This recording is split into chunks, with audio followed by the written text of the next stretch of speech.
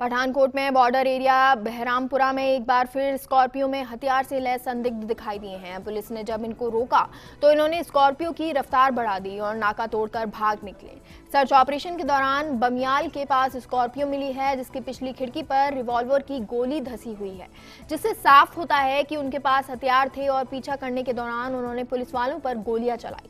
संदिग्धों की तलाश में सर्च ऑपरेशन गुरुवार को भी जारी रहा। इस दौरान पठानकोट के मामून कैंट एरिया में संदिग्ध बैंक मिला है। गुरुवार को बरामद इस बैग से 2 मोबाइल टावर बैटरियां भी मिली हैं। एसएसपी विवेक ने बताया कि संदिग्ध आर्मी या पुलिस की वर्दी में नहीं थे, जैसा कि 2015 में दीनानगर टेररिस्ट अटैक के दौरान देखने को मिला था।